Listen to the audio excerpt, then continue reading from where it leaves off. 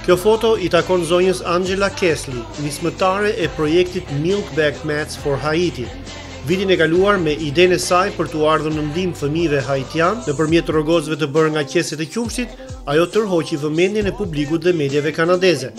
Nëpërmjet grumbullimit të qeseve dhe kthimit të tyre në rrogozë të thurur me grep, zonja Kesley arrinte kështu disa objektiva njëherësh. U vijej në ndihmë fëmijëve haitian që të mos flenin në tokë, por mbi rrogozë, lehtësisht të pastrueshëm dhe që mbajnë larg lagështinë dhe insektet. Mbahej ambienti i pastër këtu në Kanada duke mos i lënë qeset plastike të përfundojnë në grumbet e plerave, si dhe u jepej banorëve të Haitit një mundësi për ta shndruar në një biznes të vogël thurjen e rrogozëve.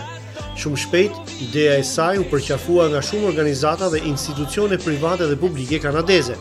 Përfshirë edhe shkollën e mesme Leslie Pearson Collegiate Institute në Markham, ku punon edhe një shqiptare. Mirela, më fol pak si lindi kjo ide për të marrë pjesë në këtë projekt. E kujt është ideja në radhë? Faleminderit ILIR që keni ardhur këtu, e vlerësoj shumë, sepse kjo që po bëjmë në shkollën tonë është vërtet një gjë jo thjesht për shkollën, por është një ndihmë për botën, mund të them. Ideja lindi thjesht nga këto mesazhe që ne transportojmë ke njëri tjetrit dhe janë mesazhe që ne ndajmë një diçka për të qeshur apo një lajm apo një gjë, dhe në këtë mënyrë mora këtë mesazh nga një kolege e një shkolle ku kam pas punuar përpara. Edhe më pëlqeu mjaft ideja, kështu filloi dhe unë e prura këtë në shkollën tonë ke Leslie Pearson dhe e vura në dieni të gjithë mësuesnit edhe studentët që të shikoja nëse ato ishin të interesuar për një gjë të tillë. Dhe vërtet pash që ato ishin shumë të interesuar, janë treguar shumë mbështetës, jo vetëm studentët, por mësuesnit dhe prindërit e fëmijëve të studentëve janë treguar mjaft, administrata gjithashtu është treguar mjaft mbështetëse. Dhe kjo ishte kuptohet një shtytje më tepër për mua që ta vazhdoja një gjë të tillë, megjithse me thënë të drejtën kanë qenë shumë më tepër punë se sa i kisha paraqituar dhe në shtesë të asaj që unë bëj çdo ditë këtu në shkollë. Çfarë është ajo që bëni ju çdo ditë këtu në shkollë? Mua më njohin si mësuese matematike, kam dhënë matematikë për 19 vjet, 10 vjet në Shqipëri dhe 9 vjet me Bordën e Torontos dhe kam ndryshuar disi, mund të them, në guidance me atë dëshirën që ndoshta për të më lejuar më që të heci më lart. Ka ardhur koha që hapa të tilla ose akte të tilla të ndërmerren edhe nga ne në kuadrin e jetës sonë komunitare? Do të ishte vërtet një ide shumë e mirë, sepse gjithçka që duhet për një iniciativë të tillë është të mbash një kuti apo një vend ku mund të grumbullosh këto qeset e qumshtit dhe që janë pjesa jashtme e këtyre qeseve të qumshtit që neve pothuajse të gjithë i përdorin për shtëpia dhe i hedhim në recycling bin për t'i ripërdorur. Ndërsa tani secili mund të marrë këto dhe t'i vejë diku veçantë dhe nëse nuk keni mundësi që të vazhdoni me procese e mëtejshme, vetëm me i grumbulluar në një box, në një kuti të tillë dhe i dërgon këto në qendra të ndryshme që janë në website dhe ky website është milkbagsunlimited.ca dhe aty mund të gjeni më shumë informacion se ku mund t'i çoni këto milk bags. Falenderojmë dhe njerëz të tjerë që janë të përfshirë në këtë iniciativë që e bëjnë çdo gjë në mënyrë vullnetare, qoftë edhe njerëzit që erdhën dhe na ndihmuan sot, vullnetarët nga komuniteti.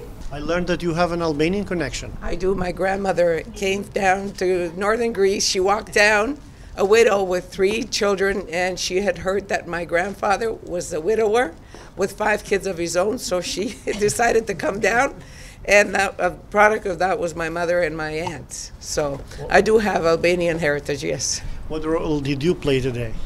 Well, Dinaz and I, we went and met Angela, and I was blown away by her enthusiasm, her dedication, and the time she spends. Unfortunately, I don't have that kind of time, but my main role is collecting bags. Like in all my classes, I run a lot of programs, so all the ladies contribute bags. I try to do a little bit in my spare time at home, like I'm working on a rug right now. I find it very rewarding, and this is something very small for something big. I want to thank Ms. Papiani for initiating this. It's a great initiative. I really like it because it involves students' awareness of the needs of the planet. It involves them actually taking a stand and working for something that can have a concrete benefit, both to needy people within our own country, but also in Haiti as well, so it creates a bit of international awareness for them as well. I like it too because Ms. Papiani has invited students from other schools. We have a mixture of elementary students working with secondary students. We brought in our DD students who were working at it too, so it involved a wide range of students, and it had staff involvement, it had community involvement, and I think all of it for a really, really good cause. So it was great to see this going on at our school, and again I want to thank Ms. Papiani for getting this off the ground for us. Thank you. Unë dua të falenderoj dhe familjen time që më kanë mbështetur shumë në këtë iniciativë, edhe kuptohet që ne kemi mbledhur këto që filluam të mbledhim këto qeset e qumshtit dhe kanë qenë shumë mbështetës në këtë iniciativë dhe unë dua që t'i falenderoj. Në emër të lutem, sepse teleshikuesit nuk e dinë si quhet bashkëshorti ynë për shkak. Bashkëshorti im quhet Petraq Papajani dhe fëmijët e mi janë Klajdi dhe Ariola. Faleminderit ILIR, faleminderit dhe juve për prezencën tuaj këtu, sepse kjo nuk është thjesht, siç e thash, një gjë thjesht për shkollën tonë, por është apo për bordin, TDSB-n, por është për të gjithë, dhe meqense ky emision ndoshta transmetohet dhe shikohet edhe nga shqiptarët në Shqipëri, do të ishte një gjë me vlerë që ato të mendojnë se si ato mund të ndihmojnë popujt e ndryshëm nëpër botë, jo një popull në përgjithësi apo një vend në veçantë.